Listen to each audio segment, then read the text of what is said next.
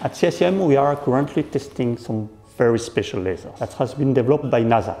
These ultra-stable lasers are central to the new space mission that is set to drastically improve our understanding of the universe. It's a LISA mission. Led by the European Space Agency, LISA aims to observe gravitational waves from space. But what are they? They contain crucial information about the history and structure of our universe. When there is a cataclysmic event, like black holes colliding or merging, it is so powerful. It creates distortion in space-time, and these distortions are what we call gravitational waves. Albert Einstein first predicted the existence of gravitational waves over a century ago.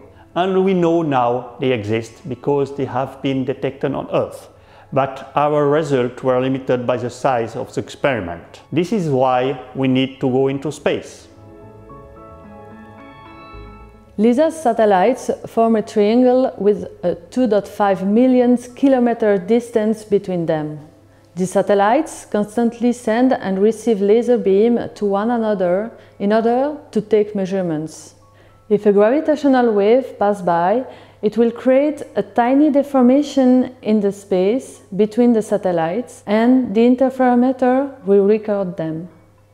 The deformation in space caused by gravitational waves are extremely weak. We will have to detect minute changes that are smaller than an atom. The lasers must be insanely stable and advanced. Therefore, NASA has developed custom lasers for this mission.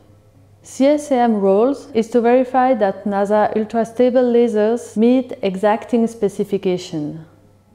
We have now received NASA's laser in our lab here in Neuchâtel and have begun comparing their frequency stability against our cavity-stabilized reference laser.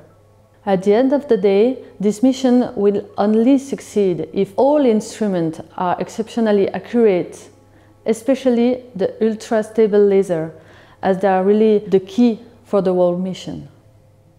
Measuring these waves in space will create a cascade of discoveries, and the LISA mission will considerably expand our knowledge of the universe.